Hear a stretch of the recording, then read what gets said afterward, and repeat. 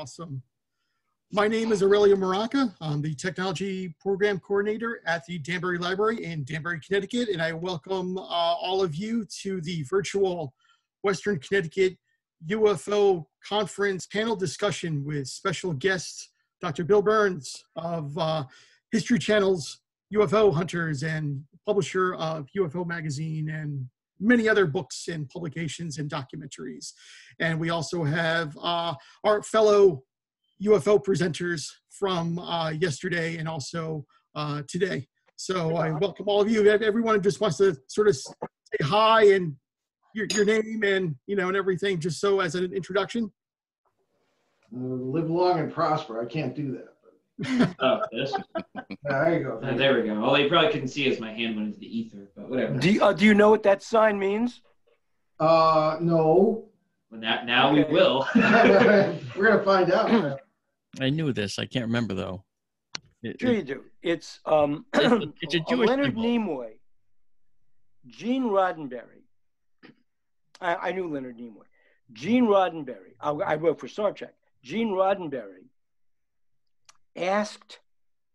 He was looking around for some kind of salutation, greeting, something of friendship for the Vulcans. So Leonard Nimoy was a Russian Jew, and Nimoy said, "Well, in Orthodox Judaism, there are different,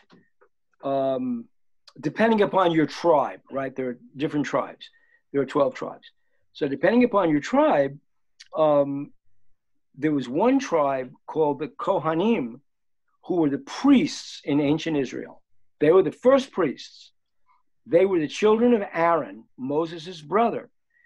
And what they did when they would give the blessing, because they were priests, when they would give the blessing to the congregation, they'd be inside a prayer shawl, which is a tallis.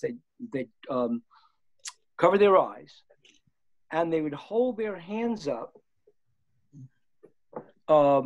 spreading their fingers apart. That was the sign of the Kohanim. And they would hold them out like this to the congregation, covered by the prayer shawl, when they would give the prayer. And so when Leonard Nimoy, who was a Kohen, showed that to supposedly only Kohens can do that. I have arthritis, I can't do it anymore. But when Leonard Nimoy showed that to Gene Roddenberry, he said, perfect, that's the salutation for Vulcans. And that's how they got, and that's what it means, and that's how they got it.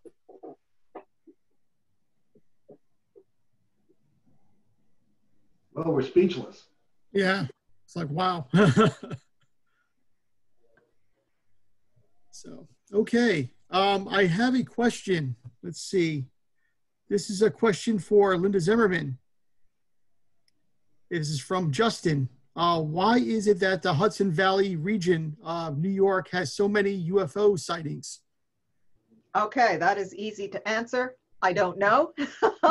I suspect, well, I know it's gone back well over 100 years. So it has to do something with this area, whether it's the minerals, the natural earth fields here. I don't know, but it seems they follow certain paths. And so there must be some way they're utilizing this area and have been doing so for a lot longer than we've been recording them, I'm sure. Can I butt in on that for a minute? Especially recently with the Indian Point flyover. That was a big one. Yeah, I was going to ask about the nuclear reactor. Yeah, Yes, because go ahead. Yeah, that reactor is being decommissioned in the next year or two. So I'll be very interested to see if there's any other sort of activity as they are decommissioning it. Of course, they have 60 years to remove all the nuclear material. Oh. But yes, but they plan on doing it quicker. So I'm wondering if we'll have some eyes on that as they're doing it. There might be a point regarding the Bouget anomaly. Is anyone familiar with that? No. Okay. We've been researching that in part of our, what we call our flap area research. And we found that in areas of intense activity, paranormal or other, or UFOs, etc., that the Bouguer anomaly is present. In Connecticut, for example, in the area of what that we refer to as the Litchfield Triangle, we've been researching for the last 15 years. Ben's one of Ben's first cases. We found that the Bouguer anomaly is stronger than anywhere else in Connecticut. And what that is that, and it's a principle used by engineers to try and locate oil and gas deposits. If you walk down a hill into a valley, you would expect that gravity would be a little bit a little stronger because you're closer to the center of the earth. It wouldn't be measurable, but you can't. But actually, when the Bouguer anomaly is present, you actually get a little bit lighter as you walk down this hill into, say, a valley. And there are, as I say, this is an accepted principle in science, and we just find a correlation between these flap areas and and the Hudson Valley as well is full of the Bouguer anomaly. And river valleys very often are. And we think there may be a correlation here because what did Einstein say about gravity? It bends space and time, even if it's just a little bit. So we're currently working on that, and it's a possibility that this may be a factor in areas like the Hudson Valley. So yeah, Yorktown Heights, which had probably the most activity during the 1980s, is if you look on one of the gravitational anomaly maps, it's a big circle directly over Yorktown Heights. So I see what you're saying.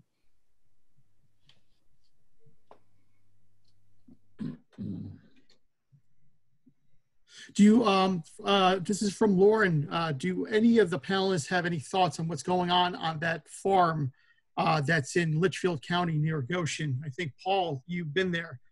Paul and Ben have been. Let's say that, yeah. Our whole kind of crazy gang is working on that. That includes Shane Sirois and Marc Dantonio. The most up-to-date information is that there are 2 more sets of eyes we have on that through Connecticut MUFON. And just to give people backgrounds, we, in these flap areas, as we call them, are always running into the military or something that looks like the military. And our working theory is that we would love to weaponize or at least otherwise be able to use the principles of paranormal and the multiverse in order to accomplish whether it be commercial success or military success of some kind. This particular farm is not a farm. No farming is done there. The land all around it is pretty much public land. The U.S. Army owns land across the road from it. It itself is owned by, and Shane got into this rather in some pretty dazzling detail yesterday when he was speaking. Maybe he can address this too. But yeah, that's, we're keeping an eye on that. As Shane referred, we had a contact in the intelligence community. We checked the address with him, and he checked it and said to back off. There were issues with a lot of strange things going on there. As I say, no farming. There was a lot of excavation a few years back, and there was a huge metal sheet that was placed over an area where excavation was going on. And Shane, if you want to take it from there, I mean, you encountered the guy who established, who installed all sorts of radio equipment that had no business being on a farm. Right. So I was talking about it in Southern New Hampshire during a conference at a library. And at the end, this gentleman approached me and he says, by chance, are you talking about the farm in Goshen?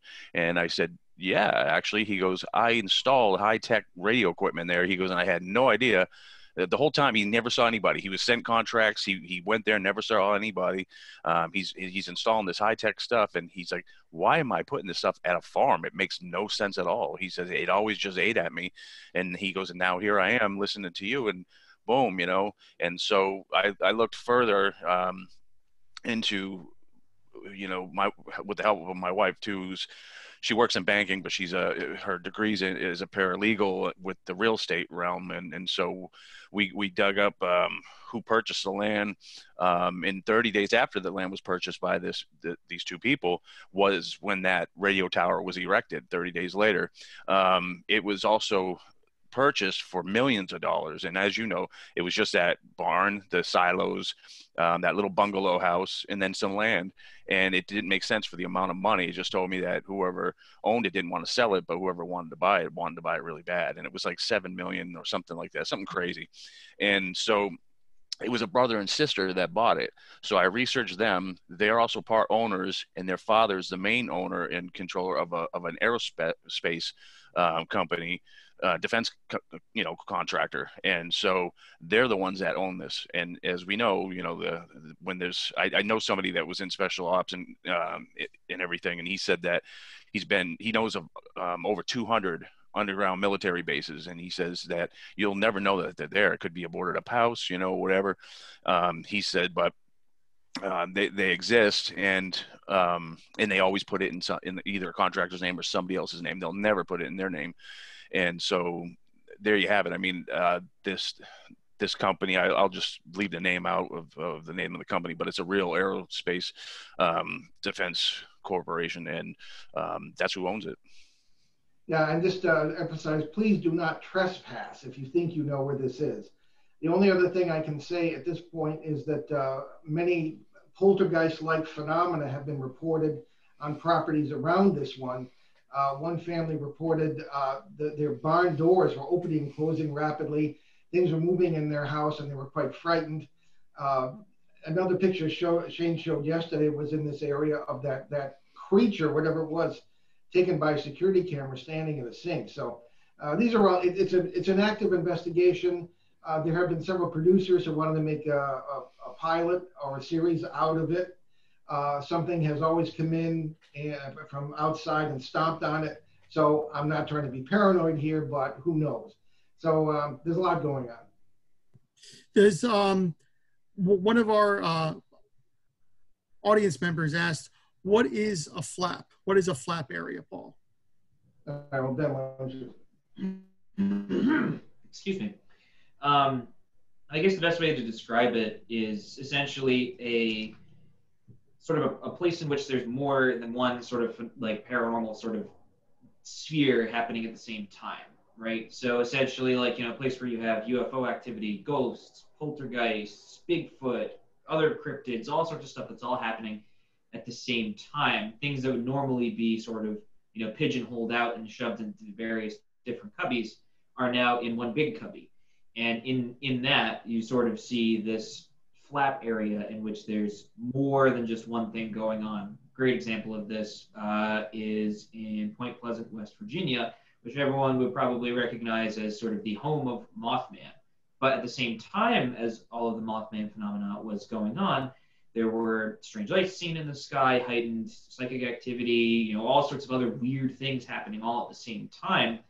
And that was just, a great example of it. And so this sort of area in Litchfield, Connecticut, we have all sorts of other stuff happening besides, the military being involved and possible, cryptids being seen all over the place, even one report of Mothman being seen there, paranormal activity, up the wazoo, all sorts of things happening all at the same time. So flap area is essentially a collection of all these various cubbies being brought together into the big cubby, which is the flap area.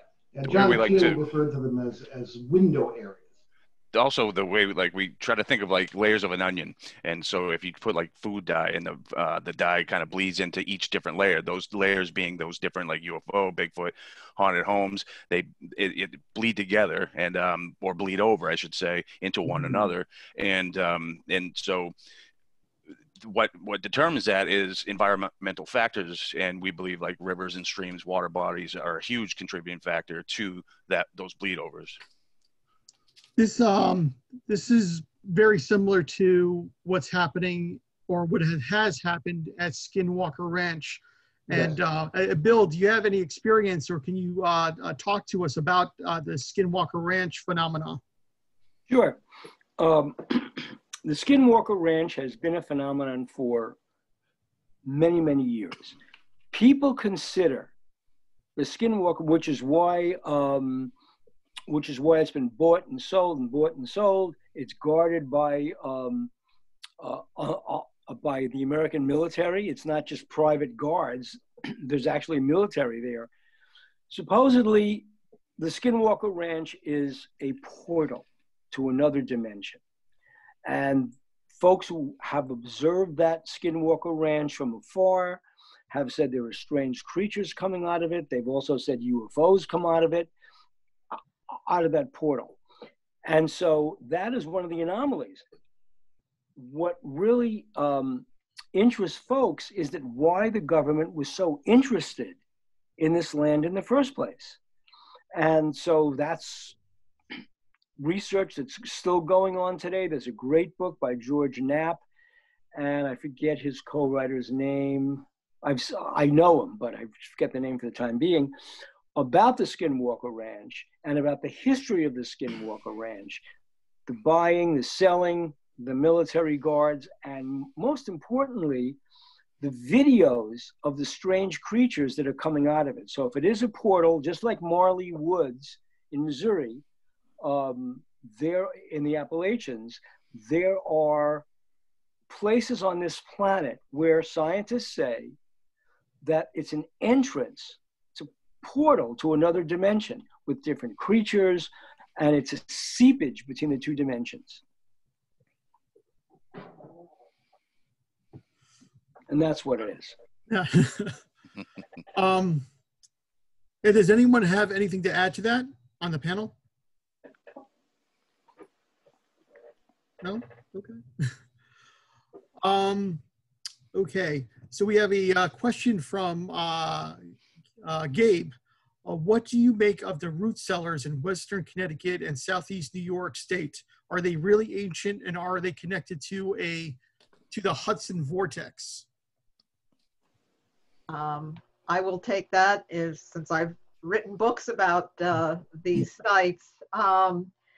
No, they're not root cellars. Some of them have been converted to that use. The reason a lot of archaeologists won't look at them is because there's so many wild rumors about them. Built by aliens, Vikings, Celtic monks.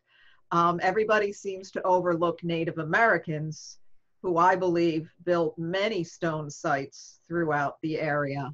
And most of them are astronomically aligned. And by that I mean, for instance, there's one only on the dawn of the winter solstice does sunlight come into the chamber and illuminate the back wall.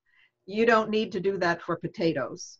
So clearly they're for some ceremonial or very significant purposes. Many of them, if not all of them, have been built on magnetic anomalies, natural earth field anomalies. So whoever built them was cognizant of that, had the ability to sense it, detect it, however they did it, and felt that these places were where these sites needed to be built.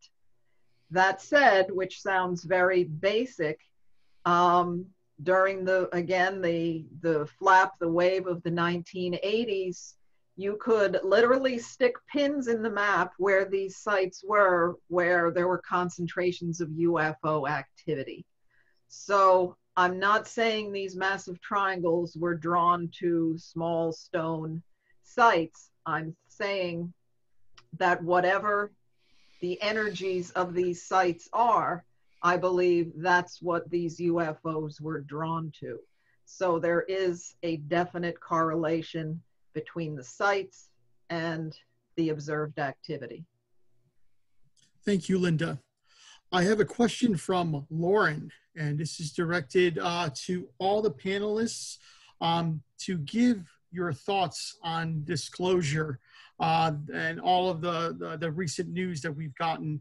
Are you actually hoping to see some disclosure come out soon from the government on all the alien races, or just one particular alien race that we've had in contact with the last 50 years? And I would like to give this one first to Bill, and then one by one, give your thoughts.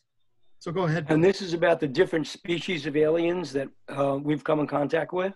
Yeah, and a disclosure on that, because I'm still, I'm not sure, even myself personally, that I know we've had contact with the Greys and the Viking aliens. But what are your thoughts on that? Are we going to have disclosure about one alien race or multiple alien races? Maybe some that are benevolent, or maybe some that are not so benevolent. My theory about this is that very early in the history of this universe, there was a culture that had developed. And that culture had sent these, call them comets, like Borisov and Oumuamua, out across the universe. I actually don't believe that our present incarnation of the universe is the original universe that was formed after the Big Bang. Just to start from something basic, we keep looking for dark energy, the energy that's forcing all the elements of the universe apart, the entire universe. And we keep saying, well, here's dark energy, there's dark energy, who needs dark energy? But the other question, at least to my mind, is if there had been a Big Bang because of the buildup of energy in the universe, well, because the buildup of energy at the moment of the Big Bang, at some point over the timelessness of creation, wouldn't there be a big collapse? I mean, once you run out of the initial force that expanded you in the first place, wouldn't there be a collapse? And if there is a collapse, would time as we know it, which is what I believe, basically, time runs backwards. And if there is kind of a cellular memory, a consciousness that exists from expansion to contraction, perhaps giving cell memory, the nature of consciousness, the matter cannot be created or destroyed. Given all that, might it be that we as a life form on this planet, probably other planets as well, live in a bath, a memory bath from previous expansions and contractions? In other words, time can run backwards because we would have that memory. And there's a sense of like retrocausality among the different elements of the time. So I fully believe that there might have been at some point a life form, an intelligent life form, not much more intelligent than we are, but an intelligent life form able to send its water and its viruses across the universe. We are the result of those viruses. And what we're seeing now with COVID-19 is this is what this very important Dr. Zach Bush says, that he doesn't see this thing as a deadly killer. He sees this as a program system, as a systems update. It's a reprogramming. Why? You know what, Bill? Perhaps because our planet is where it is. So all these other creatures are just like us. They may look different. They may act different. They may bring different messages. But I fully believe that just like Borisov and Oumuamua spreading water through the universe, these creatures evolved from that virus impregnation, that terraforming of their planets. And there's a coming together. But we're all basically the same species based on virus. I think that's the big secret. And that's one of the things that the government does not want you to know. You know what? That's really interesting, because one of my favorite books growing up and filmed, and this could segue to Mark into maybe expanding on this, is The Andromeda Strain by Michael Crichton. And that book and the film basically says that the Andromeda virus that comes and infects that town is from an alien universe, from the nearest galaxy, Andromeda. So it might be, the virus might be a way of the first contact with an alien species. So I'm not sure. Yes. Yes. I think that's right. And the other really important Michael Crichton book that's informing us today is, of course, Westworld. Yep. And he wrote that, right? And the point is, what happens? Andromeda strain. What happens when human beings encounter a virus? Well, we may well find that out, not just with COVID-19, but think of what's happening as the climate changes and the permafrost is melting. And scientists are coming into contact with viruses, with bacteria from prehistoric times. They're finding it in the bodies of mastodon elephants, of saber-toothed tigers. These are viruses that maybe our ancestors had dealt with as part of their environment. But just like War of the Worlds, right? What was the point of War of the Worlds? All these Martians coming here, and they're destroying everything. What kills the Martians? Not the strongest military power on the face of the planet, Great Britain, but the cold virus. They don't have this. They don't have the immunities to the cold virus. We've been dealing with this for well over 100 years. So that's the theory there. So what happens when the same thing occurs when we encounter viruses from long dead prehistoric animals preserved in Arctic ice? Are we going to face another Andromeda strain, or are we facing it now with COVID-19, which could well be a reset to our own biological software? I don't necessarily believe that COVID-19 is anything other than what it was purported to be, from the live animal market or from a bat or whatever. And it like H1N1 and the 1918 pandemic. I mean, we face those from time to time. Were they panspermia viruses?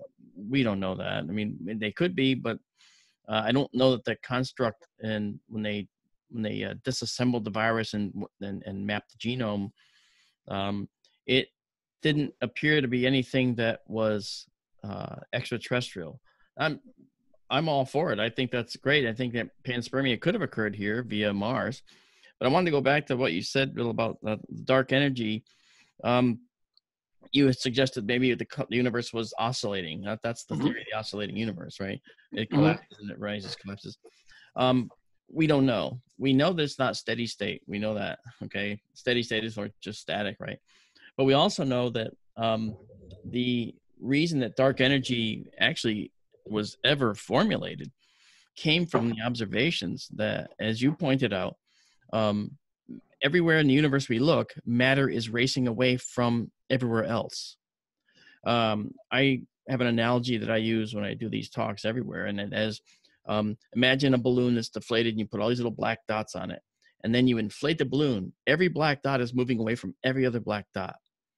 And now you mentally have to make the leap to 3 dimensions, and that's how the universe works.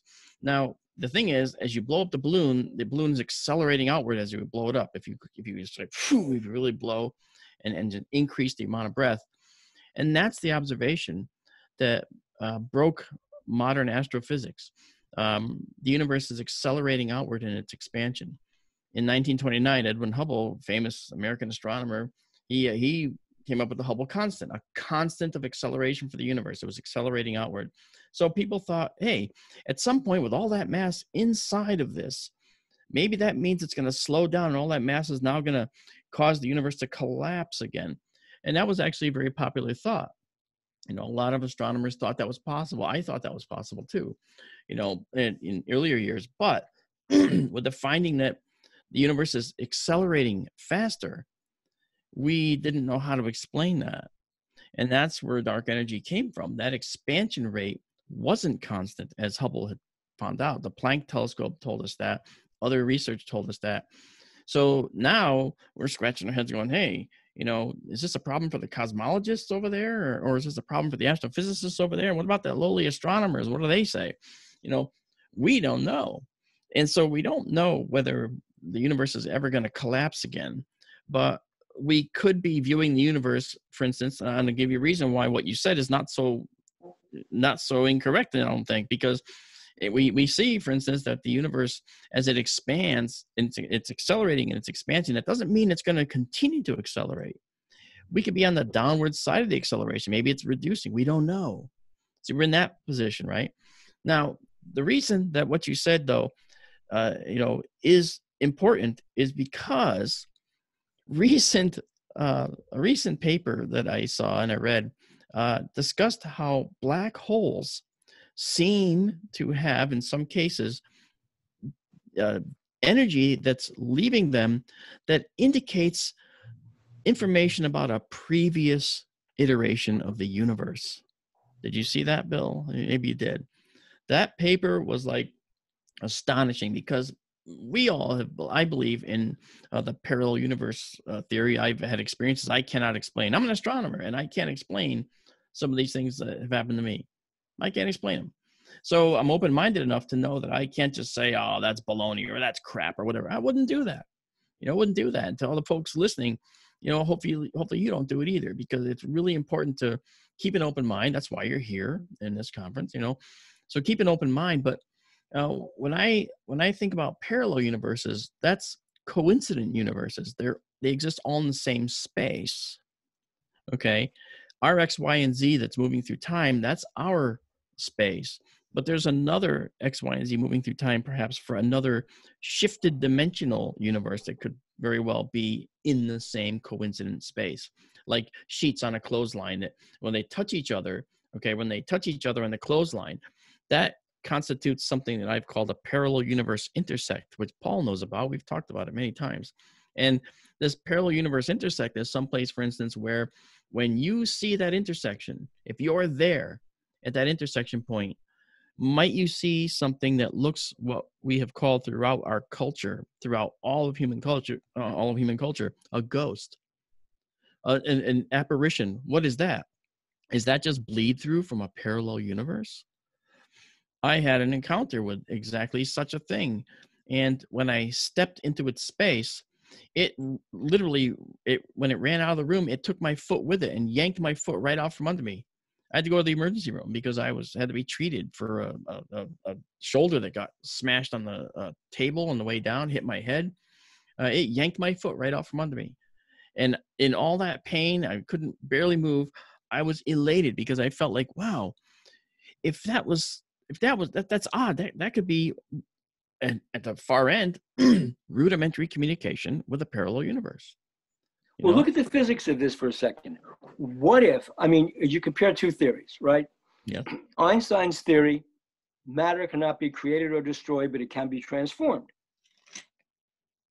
And Stephen Hawking's original theory about black holes, that matter was completely destroyed in the black hole. But then Stephen Hawking changed that theory and said, no, it's still there, just in a different place. Well, let's speculate for a second that we live in a multiverse and that there are other universes.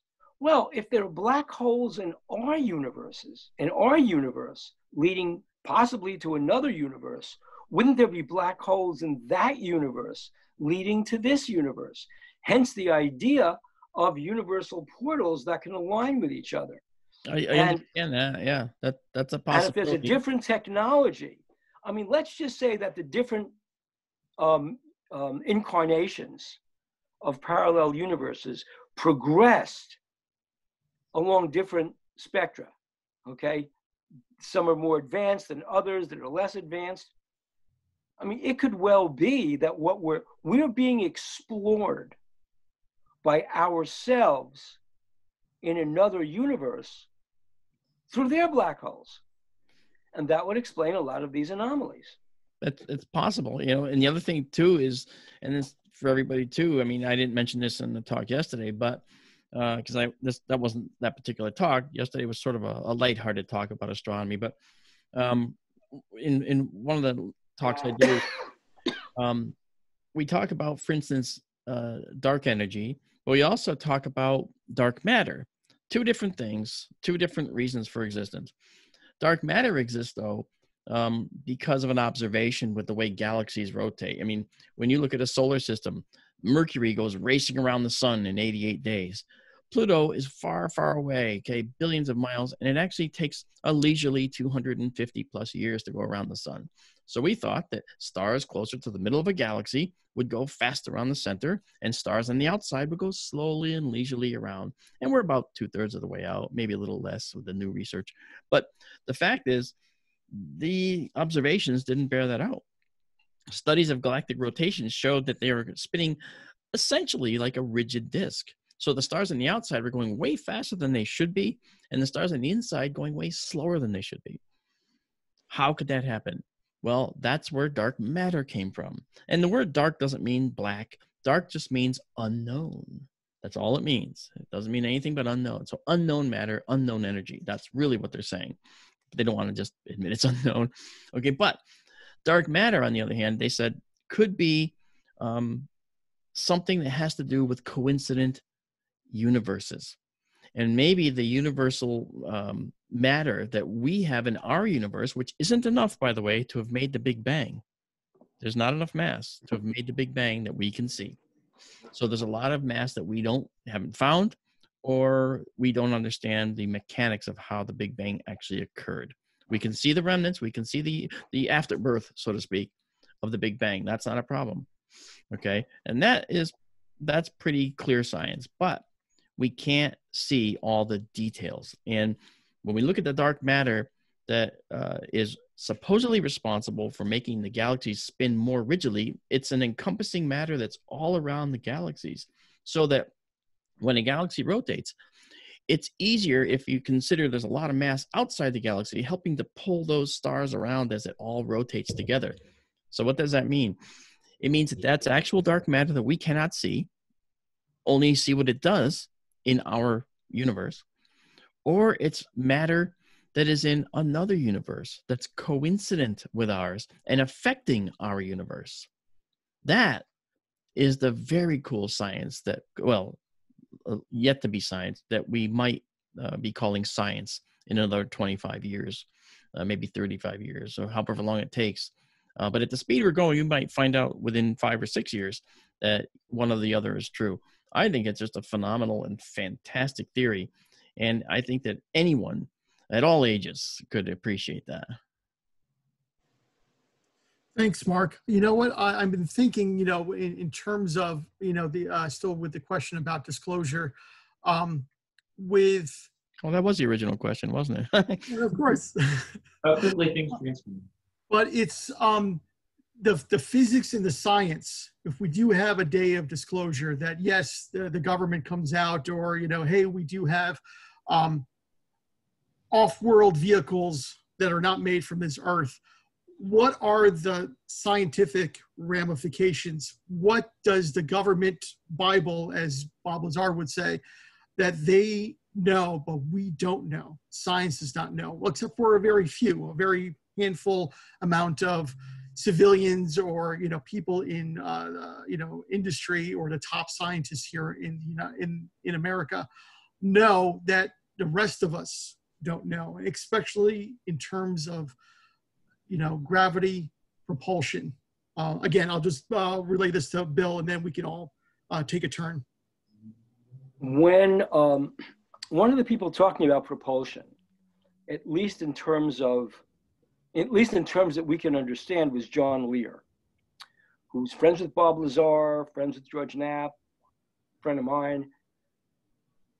He said that the propulsion mechanism and which is what Bob Lazar observed himself, that the propulsion mechanism was not that these craft moved through space, but that space moves through them.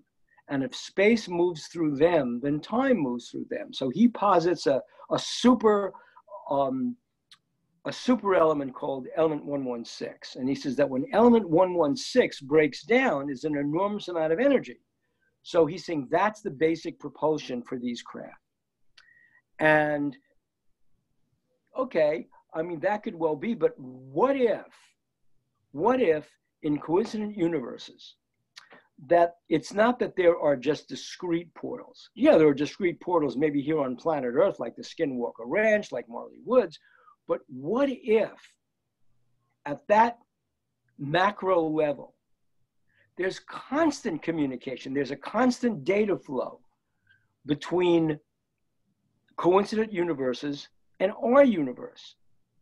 And that data flow is, that's what we call the paranormal. Because when a creature from that universe comes into ours, a 4-footed animal with wings, I saw one of those in the Jersey Pine Barrens. We were doing a paranormal state looking for the Jersey Devil.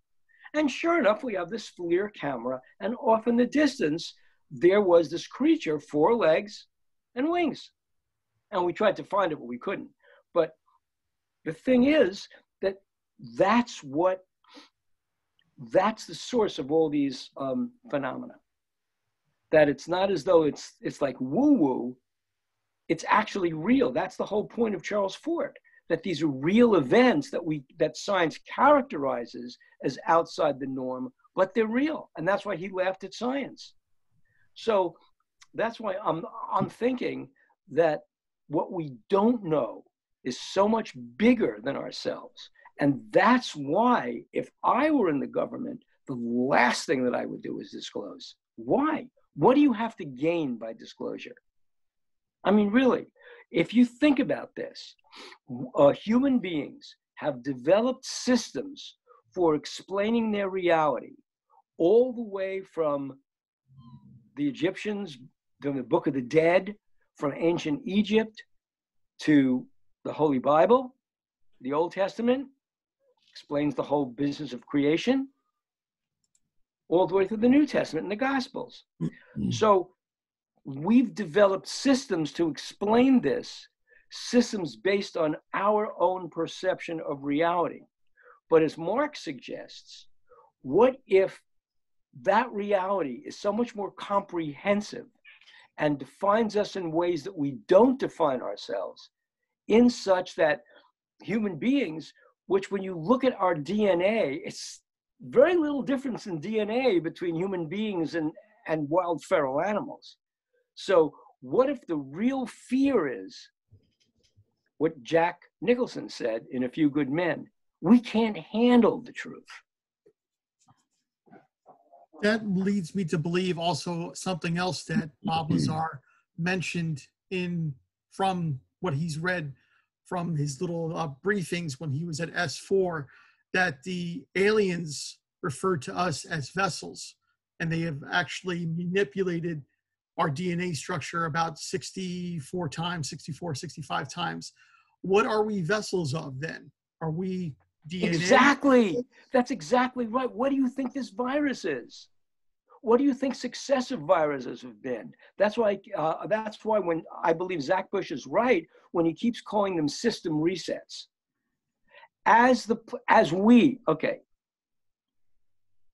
When did climate change, at least human-caused climate change? There are cycles, we know that. But when did we first begin to notice this? Go back and read Charles Dickens. Go back and read A Christmas Carol. Read David Copperfield. Read the descriptions of London during the reign of Queen Victoria, well into the industrialization of humanity. It was the age of industry that began this. Steam power, coal-fired plants, petroleum-fired plants. We are the ones that are doing this. It is our civilization that has made such dramatic changes to this planet. Okay, exacerbating.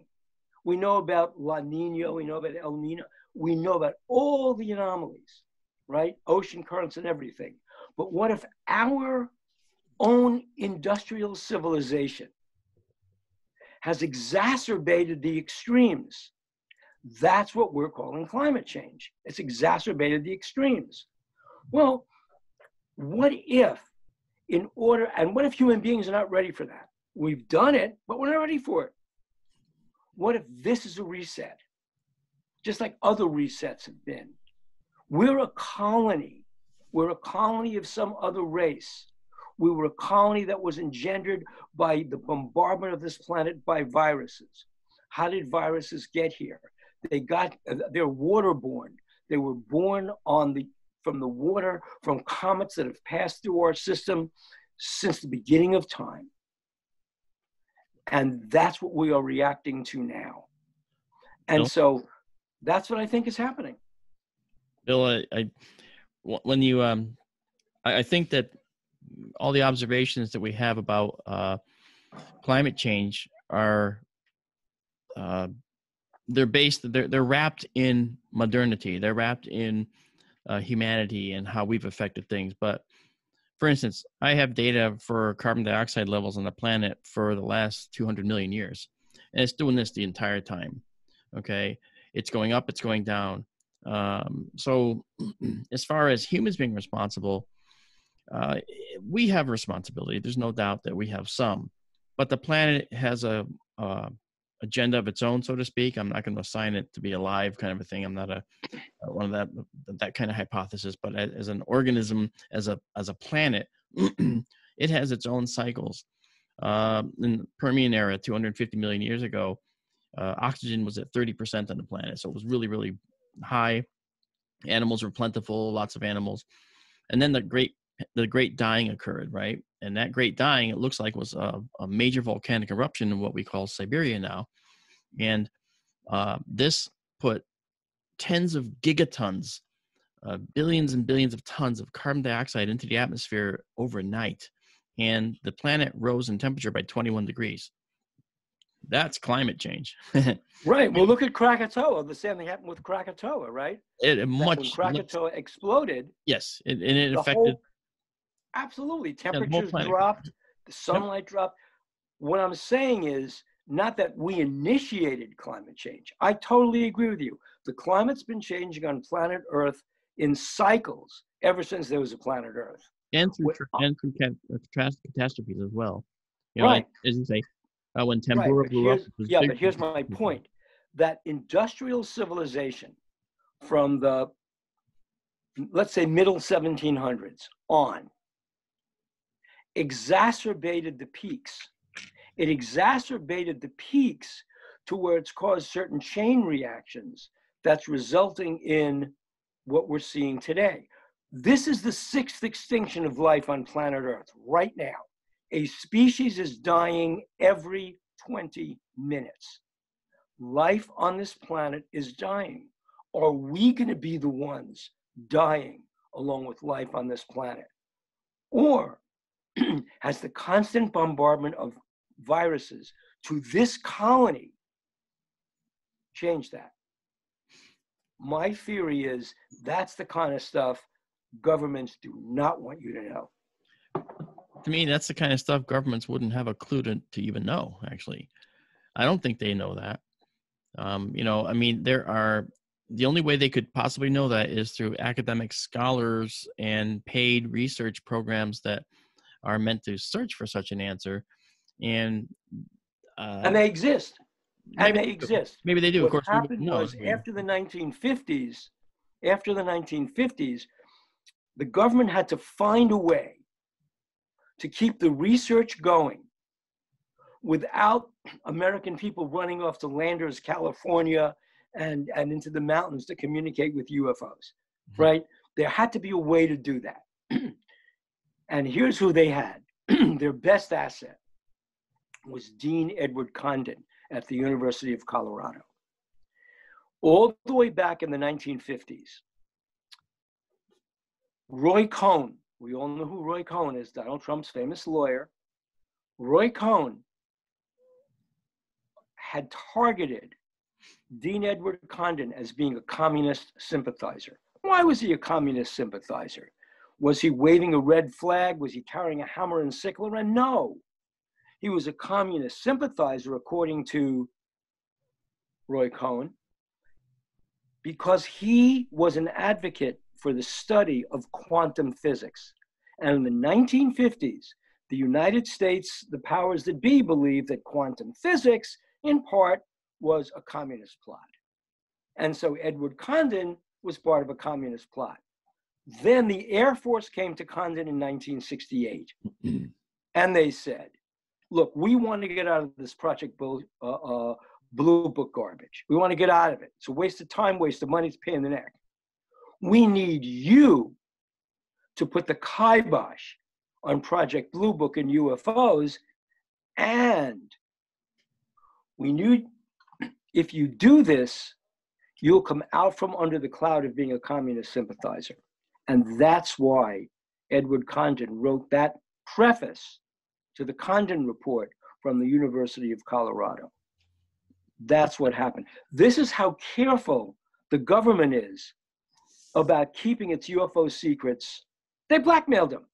Well, how do you know that? I mean, where's the proof of that? It's the letter from, okay, there are two things. One, there is all the research from Roy Cohn about Edward Condon, and there's the letter from the head of the Air Force to Dean Condon. Michael Swords had that letter at University of Michigan. There's a letter saying flat out, here's what we need you to do. It's there, it's in black and white. I've just never seen it, but okay. Research it, it's there. Thank you both. We have a question from Thomas. Can we discuss Project Serpo? He would love to hear everyone's opinion about that. Start with Mark. I think that Serpo is a hoax. I don't really think that's happened. I agree with Mark. I believe Serpo is the entire collection of the Serpo materials. It's basically excremente ex terreno, if you know what I mean. It's basically it's a made up story. Yeah, I believe that as well. Some years ago, there was a Tahoe drone, which is actually how I became MUFON's chief photo and video analyst, because I had a friend in MUFON who called me and said, hey, could you do an analysis of this weird thing that was photographed by this guy? And it looks like there's anti-gravity things going on and all this stuff. Was that Carrot? Yes. The carrot thing, CARET. And I looked at it and I said, well, the photos are clearly hoaxed, and I can actually show you why. I can recreate them. And I actually was invited to San Jose to a MUFON symposium where I actually demonstrated for the people there. I created it live on the fly. I recreated the entire drone, showing them how it was made. And then I pointed out why it was hoaxed.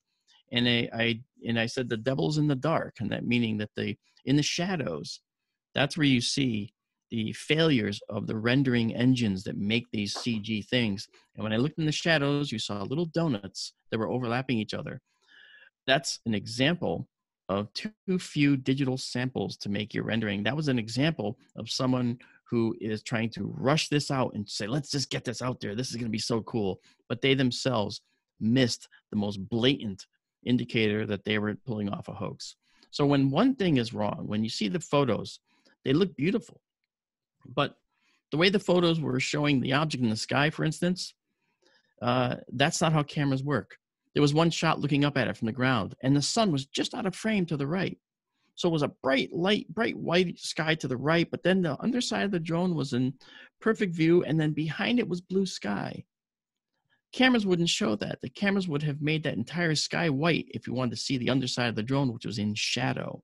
So as an example, again, having taken every bad photo a camera can take, I'm very familiar with how the cameras work.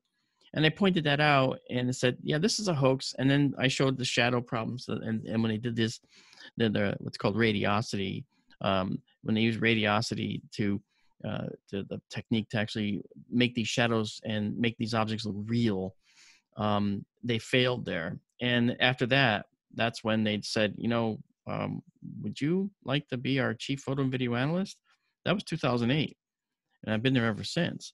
So that's not this thing. I'm not patting myself on the back at all. What I'm saying is, okay, there's a lot of ways that people try to pull the wool over our eyes. And the carrot diagram and the carrot program, they also showed purported anti-gravity machines.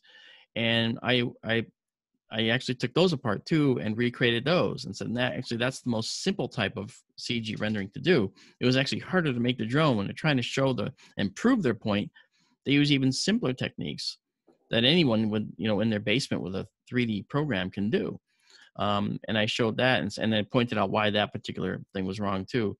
So with Serpo, again, here we have people that are, I don't know. And the reason I brought it up at all about the Tahoe drone was because that was another case where someone was trying to push an agenda about this fake program that existed and try to build something around it like it was real. And Serpo is the same thing to me, so I don't think that it has any merit, and I usually don't, field questions about it because it's not valuable, I think, in the discussion, But here's a funny story. Here's a funny story about Serpo. One of the former heads of MUFON, who was at NASA, worked for NASA, said that he believed, and he was investigating this, he believed that there actually was, not Serpo per se, but that there actually was a UFO landing during the Johnson administration, which was the basis for, basically the base encounters for close encounters. And that landing took place, and that the story of Serpo was a fictionalization of what happened in that contact during the Lyndon Johnson administration. And he was researching that. I don't have any research concerning that. Yeah. That's interesting. I think I know who you're talking about. Yeah, we both know the person. He's a good guy, though. He's a nice guy. Yes, he's a very good guy. Because we asked him, what if you went public with all the secrets NASA has about UFOs? And he said flat out, I would be dead the next day. It's certainly a mystery of our time, unidentified flying objects, paranormal, and I think today's paranormal is possibly tomorrow's science. Okay, that's what Charles Forbes said. That's what I always said too. I mean, I feel that's also true, So I'm just going to sit back here because I feel like I've been kind of dominating. So I let other people speak, like a really thing. Sure. And then I've got to prep. I have to prep for an Ancient Aliens this week, so I've got to jump off too. But thank you guys a lot. You're welcome, Bill. Thank you, Bill, for doing the show, and we'll be in touch. Thank you, guys. Nice to Good meet luck. you. Stay safe. Thank you, guys. Thank you, Lynn. Thank you. Thank you, Mark. Mark, a pleasure. Aurelio, a pleasure. Likewise. We'll see you soon. soon. Good days of UFO hunters. Thank you. See you soon. See you. Bye-bye. Bye. So to everyone who's here, I have a question from Henry related to Hudson Valley UFO activity. Have any correlations been established to balance and rock formation in North Salem? I think this would be something for Linda. Have there any been correlations in what regard to the balancing the balanced rock in North Salem? Have there been sightings in that area? Is that? I think no. I think he was trying to say that if there's any sort of relation to the Hudson Valley flap in regards to the balancing rock formation in North Salem. Well, that was one of the areas where there were a lot of sightings, again, particularly in the 80s. Just about all the major stone formations in Putnam, Dutchess, in that area had a lot of sightings. So if I'm understanding his question, yes. We have, I think this is from Carl. Do you think that religious descriptions of heaven or hell are perhaps related to parallel universes? I think this is something for Paul and Ben. Okay, well, Ben had to bail, sends his regards, but excuse me. But yes, we think that there are descriptions of heaven and hell that very much apply to the multiversal idea. At the end of our book, Behind the Paranormal, Everything You Know Is Wrong, and I left Ben out of it, I just wrote it myself. It's an epilogue called The Good World, okay? And this is something that we mentioned on Coast to Coast AM some years ago. And Ben and I said, should we really start telling people about this? They're going to think we're bonkers for sure. Because we had been sharing dreams. And I'd start telling him about it, he'd finish it. It would be literally a world. I don't know if I call it heaven. It seemed to be a place where human beings fit. And there's been some discussion from Bill today about human beings not being native to this planet, perhaps. And you do wonder about that, because it's always struck me, you know, we are very inefficiently built for this environment. You know, where our standing up, you know, our stomach and genitals are exposed. We should be on all fours in this environment, like everybody else, so to speak. So I think it's a possibility that what Bill is saying is correct. But in this good world, which we would sometimes experience in waking life, there would be somehow shifts into it. It seemed that we fit much better. But people worked. It's very beautiful. The environment is very conducive to human life, but it doesn't seem like any sort of ethereal or spiritual place in that sense. It reminded me of what the Australians told me about the dream time. You can communicate readily with all sorts of, with just about everything else. So I think that was an example of a multiversal vision of what might be heaven. When you talk about near-death experiences, they're not all pleasant. We've interviewed people who've had horrifying experiences, hellish, if you will. So yeah, I think very definitely multiversal issues play into our experience and descriptions of heaven and hell. And certainly it may depend very much on the person, since according to most interpretations of quantum mechanics, all outcomes are out there. And they might be very personal in the sense of what we experience, and maybe our own heaven and hell. That we think we make our own bed in the multiverse, and that might include what folklore would call heaven or hell.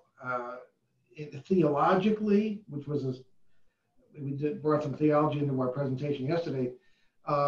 Heaven is the presence of God, and hell is the absence of God.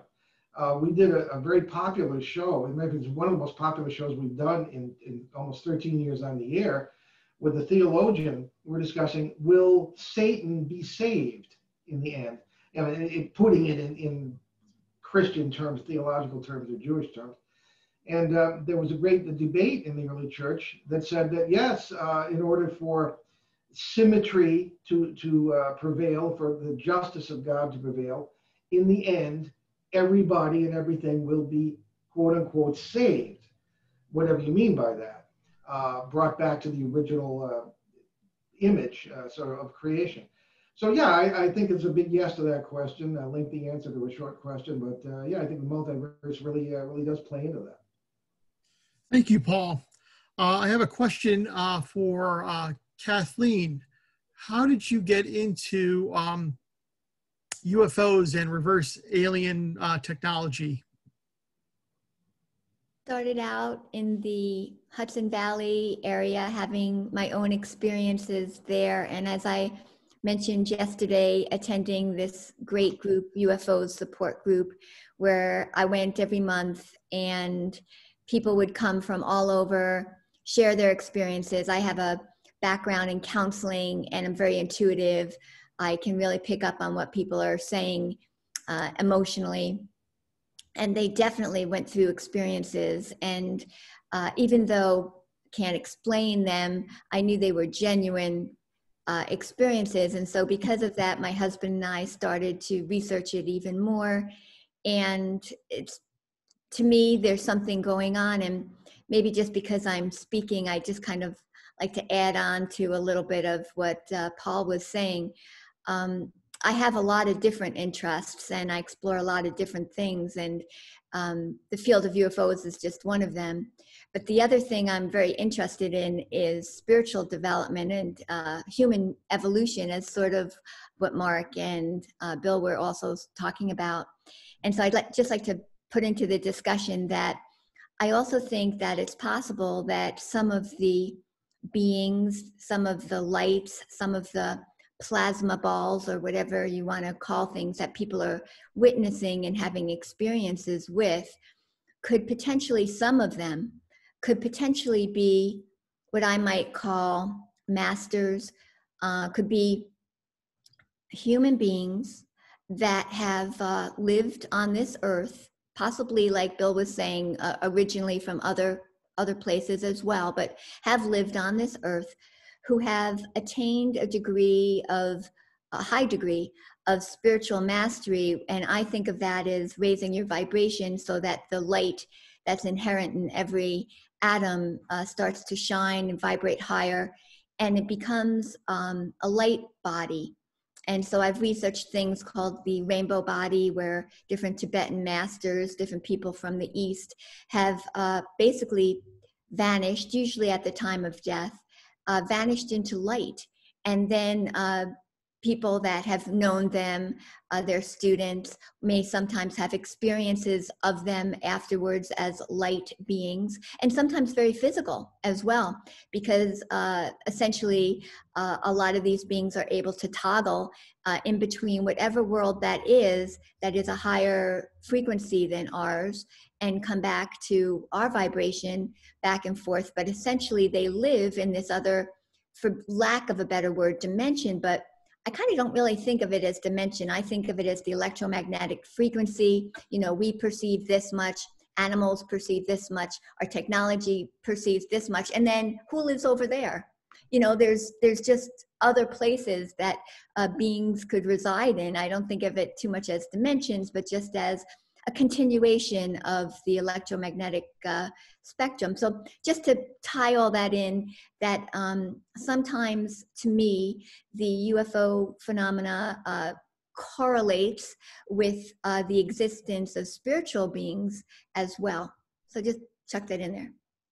Well, thank you, Kathleen. I think that you make a really good point that, you know, we at this point are just seeing things in this perspective. You know, I think, you know, being a fan of Star Wars and what George Lucas has said about back in the caveman days, they were at 0. We are now at, you know, level 4, but the scale goes up to 1 million. So we don't see everything. We don't know everything just yet. All right, we have another question. I think this would be towards Shane's experience from Thomas. Can you talk about the underground bases and Phil Schneider and everything that's happened in New Mexico? Oh yeah, well, Phil Schneider. You can look him up. He's got some good conferences on lectures on YouTube. He's controversial. Some don't believe his story. I find him very believable in the way he tells his story. I'm usually a good reader on people, and so basically he was an engineer, biologist, and he was a subcontractor for military, and he would go and design these deep underground military bases, and he would work with them, and he was actually showing the machines that were used to do this long before there were photos released of these machines. Like they were like secret, no one knew about them, but he was showing them far before those photos were released, and now you can find them, you know, on Google or whatever. But so basically these machines would blast away or deflagrate the rock and to bore these tunnels. And at one point he was lowered down to inspect, being an engineer, to inspect the integrity, and said he came upon this tall gray alien, and he shot it and it died. But then another one came and waved his hand, and a beam shot and opened him up. He's got a big scar and stuff, cut his fingers off. The electrical pulse fried his left foot, and he went the rest of his life with a brace on his leg. And from the research that I've done on him, he is who he said he was. He worked where he said he worked. And he supposedly, I couldn't find 100% verification on this, but from what I read was that he had an extremely high IQ, like 160 something IQ. Very smart guy. But I would encourage you, you know, make your own decision. Look at his lectures on YouTube. It's very interesting, actually, and some of the stuff that he says we find true in some of our, you know, in our work. So but certainly look him up, and that's why I brought it up, because, you know, when we're talking about these mountains where these people go missing. Well, some of these tunnels are dug, or these underground bases are dug inside the tunnels, inside of the mountains. And some of these bases, these alien bases or whatever, are said to be inside these mountains. And actually UFOs have been witnessed going into mountains, many, in various different areas in the world. So that's why I thought I brought up that, so people could go research, listen to what he said, and kind of bounce it off of any research and investigative work that they've done themselves. Because I find his story interesting. I don't say I believe him 100%, but he's very believable. There's no way to really verify exactly what happened to him in this firefight, but he is who he said he is, and he was murdered. And he said he was going to be murdered. He says, because I love my America, United States of America, I'm telling you this, but I'm going to be murdered. If you ever hear that I committed suicide, it's a lie. I wouldn't do that. I love my country too much. And they found him dead. Originally said he had a stroke. Then the ex-wife demanded another private autopsy, which they did. In that coroner found a catheter tube embedded in his neck so deep that the original coroner missed it, and they had a hard time digging it out because it was embedded so deep. And apparently they found him in such a way that nobody could have killed themselves that way. So but yeah, it's a good story. Look them up and decide for yourself. Shane, can I ask you? Go ahead, Mark. Sorry, I was curious. Did you ever? And I know about the Phil Schneider story, and I've never passed judgment on him at all. But yeah, did you ever try from the opposite side, looking for records of visits to the emergency room for when he had his hands cut off or fingers cut off, to see if that was consistent with his story? Have you gone from the other side to see if there was any records of that? I don't know if we could actually research it, because he was supposedly on a military base, and treated there. So I don't know if I haven't gone. I would assume there's no way for us to research that. And like I said, I'm not saying that I believe the story. It's just something, if people are into this type of stuff, decide for yourself. It's kind of interesting. It's fascinating. It's actually a fascinating story. The guy, I haven't, like I said, I haven't passed judgment. I know he had missing fingers. Of course, he's not with us anymore to talk to, but I think that it was a very interesting story that he had. And at one point, I was really interested in Dulce and what was going on down there, New Mexico. Yeah, he's one of the more believable ones. I mean, there's a lot of people out there just spitting stuff to get famous and rich and all this other stuff. But I don't know. He seemed so sincere to me. So one thing I know is, if he was lying, he didn't know he was lying. I really truly believe that he believes what he's saying. Shane, do you know when this actual incident occurred? What year? The firefight, I believe, was in the late 70s. I'm almost sure, like 78 or something like that.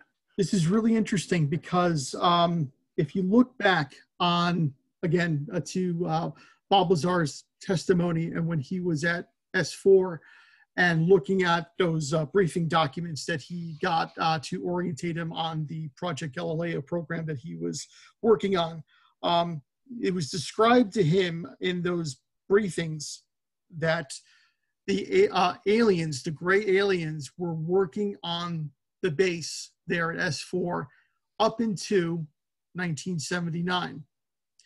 And there was an incident there where I guess they were working on something, an experiment, the aliens were, and a security detail were about to enter the area. Now, the experiment had in such a way where if these armed security detail coming just to check on the aliens were to enter that area, that the rounds in their weapons were to go off and injure them.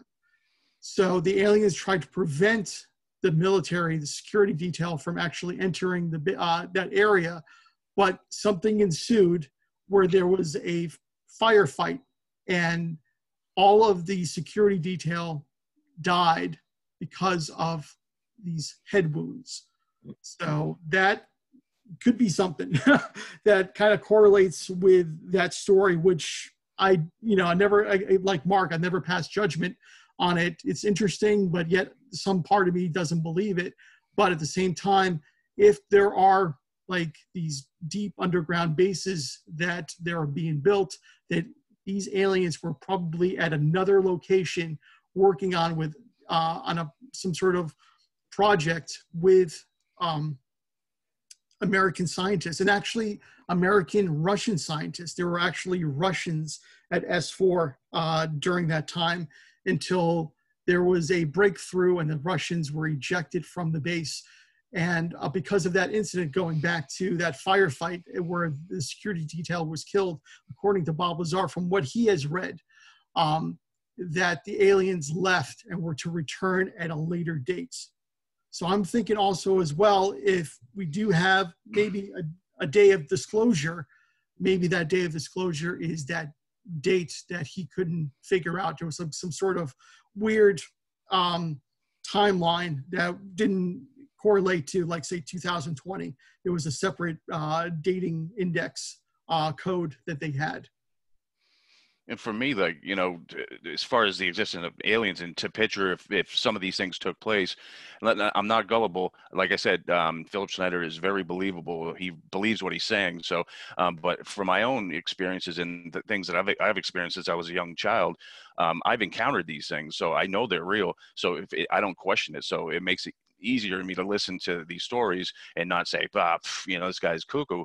I mean, the last encounter I had was, we've lived in this house for 4 years now, and it hadn't happened for a little while. And then after living here for a year, and this house has, like we talk about environmental factors that help these things cross over. This property has that. So we have some weird things happening here. Makes it easier for these to come through. And I was laying in bed. I had just laid down next to my wife. She's on her right side. I'm on my right side facing her. So the edge of the bed is to my back. I hadn't fallen asleep. I just laid down, and all of a sudden I get what I usually feel when they're around. And it was like an intense, like Kathleen was talking about, vibration and frequency. It was that increases. Like my body starts buzzing, zzz, and it feels literally like I'm buzzing. Zzz, and I'm like, oh, they're here again. And it's, as soon as I thought that in my head, they're here again, I go completely paralyzed. I've had sleep paralysis in my life, but it's associated with these things. It's not the clinical terminology, but I know all about that as well. But I hadn't fallen asleep. I wasn't even tired. And all of a sudden, boom, totally paralyzed. I can't really talk. And what's weird about this is when this happens, when I say they're here again, they're coming again, everything is dead in the house. It's like time is stopped. And my wife, she's not, I can't even tell if she's breathing or not. She's totally silent. She's not moving. And I'm paralyzed. And I get the thought I sleep with my 9mm handgun by my bed. It was shoved into a boot on the side of the bed. So I'm thinking to myself, even though I can't really move, grab my gun, right? And so I'm trying to roll over. And as soon as I think that thought, roll over, grab your gun, we hear boom, boom, boom, boom in the house. My wife jumps out of bed. My paralysis just stops. As soon as she moved, my paralysis was gone. And she's like, what the expletive was that? And I said, I think I have an idea. And we have a huge master bedroom, and my 9mm firearm was completely across the room. The boot was not upset at all. It was still sitting exactly where it was.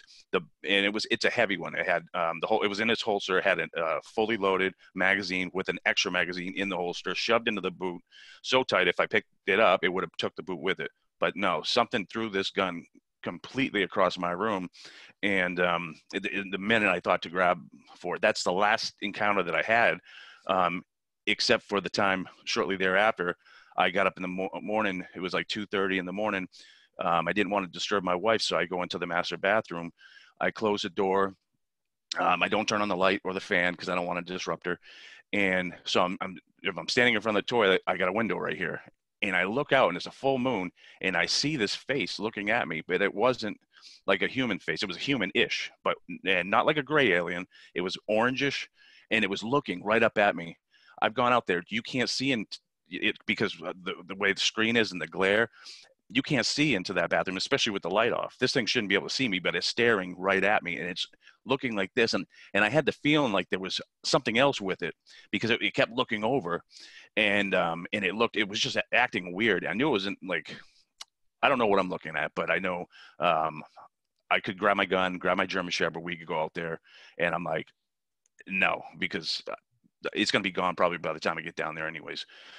Go back to bed next morning, get up. My dog never goes down that embankment. And now he sleeps in his kennel at the base of our bed. He can't see out the window. And we get up in the morning. I go to let him out. He flies right down into the woods, exactly where that thing was standing, and he wouldn't come off that spot for 20 minutes. I'm like, Hank, come on. And he wouldn't. He was just sniffing around. I took pictures of him doing it. So it was certainly something there that was pretty odd. But that was the last encounter I had. That was probably like almost 3 years ago now. So, but for me, it's easy to believe these things. Shane, a question for you on that. You said when you were in that sleep paralysis mode, everything around you was dead. Yes. Did you ever think that your ears were just shut off? No, because it's happened to me so many times. And now one time when it happened, I wake up and boom, paralysis hits me. And I said, I'm thinking they're here again. This bright light shines into I fell asleep on the couch. Bright light shines into the room, so bright it was blinding me, and I heard burn, burn, burn, burn. And so I'm thinking, was that just my own self? I ended up going back to sleep after I freaked out a little while. Woke up. This was when I was younger. I think I was in my mid 20s, and I finally, I come to, and I kind of took my breath, went back to sleep. And the next morning, so I woke up, and I'm like, I wonder if that noise, because I'm thinking it was just regular sleep paralysis, even though that weird bright light, it was so blinding, but my eardrums were tingly, like they were tickling, like, so something actually vibrated my eardrums. It wasn't something that I was imagining. But one time when I was a child, when it all started happening, was in San Antonio, Texas, and I was 7 years old. And I remember being levitated. I'd wake up, or I'd even just be laying in bed and notice that there would be two little ones on either side of me, and there'd be a big tall one. He was the boss. He was tall, like 7 foot tall, and they would always look at him, and he wore like this purple cloak and everything. I've talked to Kathleen Martin about this too, and she's heard similar stories. But this one time, because I would black out usually when I see them, and all of a sudden I'd black out. But this one time, I was levitated through my house, and I'm like on my back, like, laying flat, and I'm being levitated through the house. And I go by and I see my mother and her boyfriend at the time, and they're frozen, and the TV's frozen. We didn't have DVRs or ability to pause cable TV back in the day. But everything was just stopped. It was like I was kind of being moved through time. It was now, my mother would find me all over the house back then. She'd find me in the bathroom, find me in the kitchen in the middle of the night. She'd see me try to walk out of the house in the middle of the night. So were they dreams? I know for sure some of the times that they definitely were not dreams, because I hadn't fallen asleep yet. But that's when it all started, back when I was in Texas. That's cool. I mean, if I may, when you said you went by the TV, I'm always thinking of other ways to look at things, right? Yeah, so definitely. When you said the TV was frozen, it's like time had stopped. Yeah. Well, could it have been that you were accelerated? And so relative to that, the TV looked frozen, but possibly you were actually moving through there much faster than you realized. And the time wasn't stopped at all. For them, it was normal, but you were just going so fast. That's an excellent consideration. I mean, that's a possibility. That I always look at that. And the reason I asked you about the ears was because I had something happen where I ended up having to go get surgery on my sinus to take out something that got stuck up there, the implant thing, I guess. And when that happened, I had the same problem. I woke up and I was paralyzed, couldn't move. I mean, you've heard my story. And but I couldn't hear anything. And I realized my ears were shut off. And the reason I knew my ears were shut off was because I couldn't hear myself breathe. I couldn't hear the bone conduction of my breath inside my head. So something wasn't right, you see. So that's why I asked you that question, but to see if maybe it was a similar experience. But see, I could actually hear. I could even hear my own voice. So when you're in the state, you can't really form words. So you end up sounding like a weirdo trying to call, to your wife or whatever. And you're like, exactly, so now I can hear that, so. Yeah. And that's when your wife says, no more drinking for you. No more wine at bedtime. Yeah. No. Seriously, that's something I've experienced too, and it's really strange. Yes, for sure.